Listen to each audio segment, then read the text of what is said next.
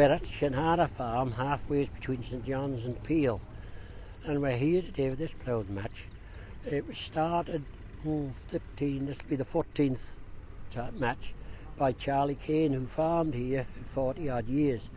And when Bill Corkish and myself were ploughing Manx Style around the matches, we were looking for somewhere to practice, and he let us go out back, as he called it, up across the other side of the road. He's got some fields out beyond there, and we went up to practice, and it was so lovely, the soil and thing. So anyways, Harold East was speaking with Charlie and mentioned it, and Charlie says, well, why not have a match? So the first match was held out back, as they call it, across the road, and they had, I think they had 3 pairs of horses up there and 4 tractors, all doing mad.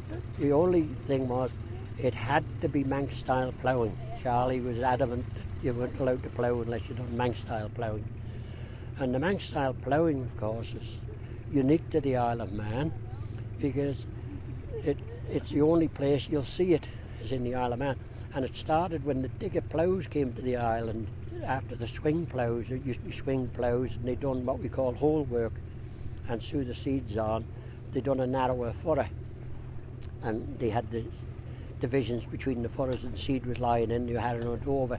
There's a day, of course, before the springtime harrows and all the rest of it, like you see. And lots of farmers were only using a thorn bush out of the hedge to drag behind the horse to cover the seeds. But when the digger ploughs came in with the wheels on, they were doing a wider furrow.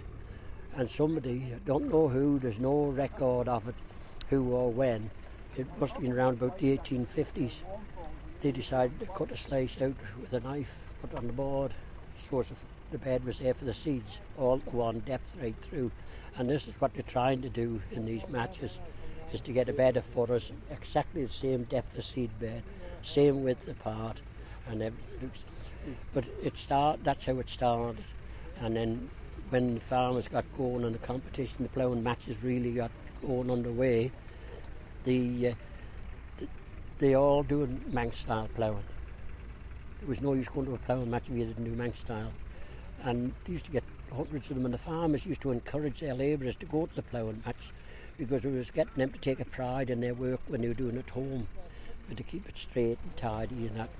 You have to cut the furrow 10 by 6 and put a knife cut in it, a seed bed, which is a constant depth.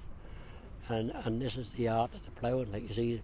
And of course, if it's straight, it's much better. It looks lovely and all, like you see. But if the measurements are out, no matter how good it looks, if the measurements are not right, you're downgraded, kind of thing, like you see. Straightness and measurement is what it's judged on. It used to be they had rules that you weren't allowed to use any handheld instruments. It was never that you weren't allowed to give the odd kick as you were going along and knock the odd lump down, kind of thing. But they used to disqualify them if they were using handheld instruments.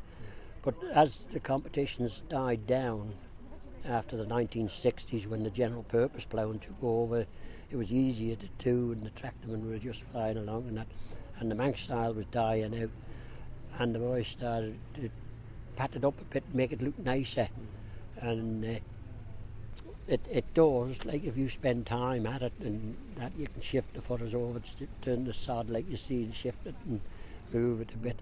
But it's awful hard work, and you must be keen to win a cup if you're going to spend all day out on your hands and knees shifting the sods around, like you see. So it's mainly like only the really keen ones you'll see scraping and altering and that. You see, it's got to be so precise. And when you go from one field to another, you can have a ploughing perfect in this field, and you go to the field alongside, and you have to set it up again. So when they all start at the very beginning, every ploughman is guessing what setting he wants on his plough, and they go a yard or two, and then the first two where they come in, they have to turn in and meet with the same width in the seed bed as what they cut out when they get going. So it's very difficult for to get it right at the very start, and that's why you see them going down after the first 2 furrows with their feet. They're kicking it out and pulling it in and lifting it over, and it's to make it look nice for when the judges come along and see it.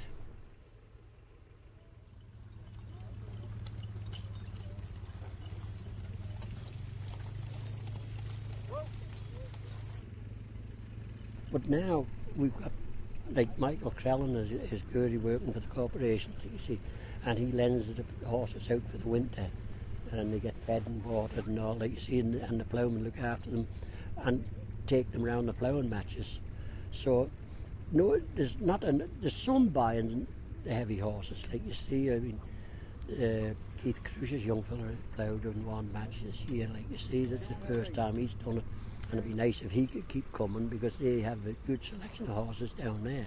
But not many people now keep heavy horses, so we're trying to keep this style of ploughing going, and that's why we formed the Manx Style Ploughing Club. But in the 14 years that this has been going, it's been surprising how many people has won it. Like you see, Harold East has won it 3 times, Billy Camore's won it twice, his son Ross has won it twice.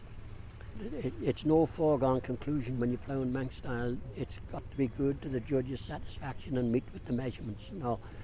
So to win it is a great achievement, like, and it's got to be to the judges' satisfaction, and also the judges, like some judges will go and they'll favour one person or another in the general purpose, and they'll give it to them. And nobody can argue, because they can't put a stick on it and say the judges were wrong there, they marked that wrong.